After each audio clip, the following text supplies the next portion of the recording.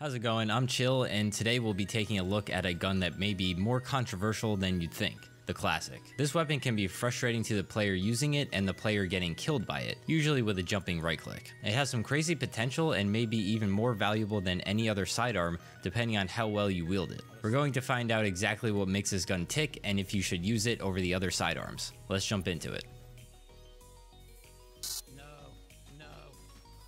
Before we get into the details of the Classic, let's take a look at the history of this beast of a pistol. In patch 2.0, the Classic received a nice healthy nerf by Riot due to its dominance in the right-click department. The viability of spamming right-click to net huge damage on pistol rounds was a little too much. In patch 3.0, Riot decided the accuracy while moving was a bit much as well and reduced walking and running inaccuracy by 0.59 and 0.6 respectively. The question remains, is the Classic still viable in pistol rounds? Let's find out. You may have glanced at the Classic stats in the buy menu at some point, but just as a refresher, we can see its stats here. We mostly care about rate of fire, first shot spread, damage, and penetration when comparing it to other sidearms, and the sidearm that seems to be in direct competition for pick rate on the first round is the Ghost. The Classic and the Ghost share the same rate of fire, but vary slightly in the other categories. The Ghost has 27 higher headshot damage and 4 body shot damage. The Ghost has a slightly tighter first shot spread of 0.3 compared to the Classic's 0.4, and for penetration, the Ghost has medium and Classic has the lowest. So on paper, yes, the Ghost is indeed a better weapon. But what changes the game is the Classic's dreaded right click.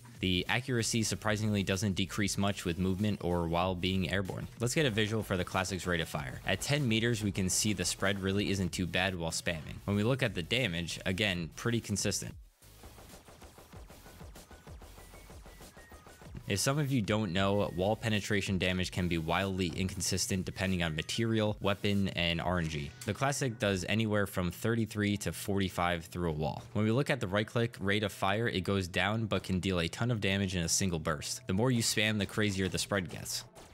If you let the recoil recover though, it'll have a much higher chance of landing a few shots. As for damage at this range, when aiming at head level, we can expect anywhere from 156 to 26, but I would argue most of the time the damage will be on the higher end, assuming your crosshair placement is solid. It's worth noting that when aiming at chest level, right-clicking appears to be more consistent due to the target area being larger. Headshots can still happen too due to the RNG spread. If we look at right-click spam at 20 meters, that's when things get a little dicey. Probably best to left-click at this range unless your enemy is extremely weak. Another technique people have used to get off a little more damage quickly is the left click right click combo. I tried this at chest level, but the real potential for a quick kill comes from the initial left click to the head and burst to the body. This can be viable if you're feeling your aim one day. Next, we have movement accuracy. We can see here that the spread at 10 meters really isn't bad at all, suggesting that when in a real game, it may be best to move around a lot and spam your Classic. This works especially well if the enemy team has a gun advantage on you. With right click, the spread is even more consistent. I'll say this, if you aren't moving full speed at 10 meters while spamming your Classic, you're not using it the right way. Just for show, we can see that moving and shooting at 20 plus meters really isn't the best idea, but like I said, if you have intel that your enemy is one shot, then it may net you a kill. Depends on the situation really. Finally, we have the jumping right click.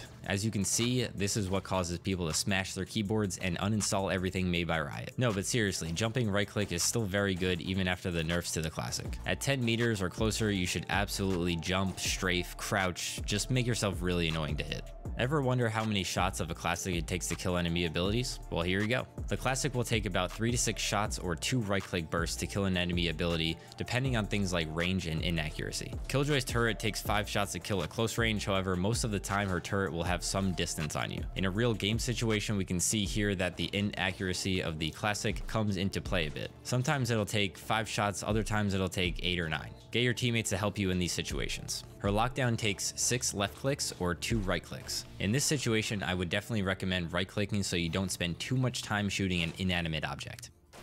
Now I didn't actually know about this, but Omen's ult takes 1 shot to the head to kill or 2 shots to the body. But you know, when in doubt, aim for the head or right click. Moving on to the Boombot. It may be scary to shoot this with a Classic if it's screaming at you while moving full speed at your toes, but it's okay. It only takes 4 shots or 2 bursts. I didn't add her blast peck because it only takes 1 shot to kill, so there you go. Reyna's flash takes 4 shots. Double right clicking may be more viable if the flash is closer to you. Another 4-shot ability is Skye's dog. I'm not calling it a trailblazer because that's stupid. It's a dog. 4 shots, or 2 right clicks. Just for fun, if you happen to be able to shoot her flash out of the sky, pun 100% intended, it'll take 3 shots. Good luck unless you're tens. That boy doesn't need luck. Sky's Cabbage takes 6 shots. It is cabbage and you can't change my mind. Sova Drone, 5 shots. And finally, Yoru's TP, if you didn't know, yes, you can shoot it. It takes 4 shots to kill or a left click, right click combo. Now that that's settled, let's talk about some in-game situations. Specifically, what to buy in Pistol Round if you decide to go with the classic, which you probably should. While playing Killjoy, you can buy your full kit and still have 200 credits left over. That's kinda nice considering how much Killjoy's abilities can slow an enemy push, especially on Pistol Round. I think the value you get from your abilities on Pistol Round is huge, especially while using an agent like Killjoy or Cypher. Compared to buying a Ghost, you can only buy an Alarm Bot or 1 Molly. Not as much value out of that combo. Now let's look at some defensive examples on different agent types. First, we have a controller agent, Brim. He can buy a Smoke, Molly, and 1 Stim Beacon. I think the Stim Beacon is still underrated, and on Pistol Round it could give you a huge advantage in a 1v1 or 2v1 situation. Don't sleep on it. Here's what a defensive round on Haven may look like. Molly the entrance to site, throw a Stim Beacon down and rake in the kills. Easy. And we have 2 smokes for various situations. Next we have a Sentinel, Cypher. Like Killjoy, we can buy our full kit. That's a lot of value and we can use our abilities in some sneaky ways. For example, we can throw a trap wire at the end of A entrance. If an enemy triggers it, we can pop a cage and sneak into it to get a free right click kill and then fall back to site. A shorty could work here too if you have high confidence an enemy is coming to your site. On to Duelists. With Jett, you can buy an updraft and 2 smokes while still having 250 left over. I think Jett may have the upper hand when it comes to the classic. One of the most annoying but effective combos I've seen Jett players utilize is the dash updraft combo. Not only does it disorient your enemies, but you can utilize the in-air accuracy of the classic's right click to get a fairly easy close range kill. It's pretty insane. Finally, when using an initiator like Sova, we can buy our shock dart and drone while having 250 left over. I would probably stick to long range while playing Sova because he does best while gathering info and allowing his duelists to take the fights first. Still, being able to buy a shock dart and drone can turn the tide of Pistol Round. But that's going to be it for this one, guys. If you learned something, hitting the like button is much appreciated. If you want more weapon guides like this, let me know in the comments. Let me know what topics you'd like me to cover in future videos. Catch me live at twitch.tv/chill_Mickelson, and I'll see you in the next one. Peace.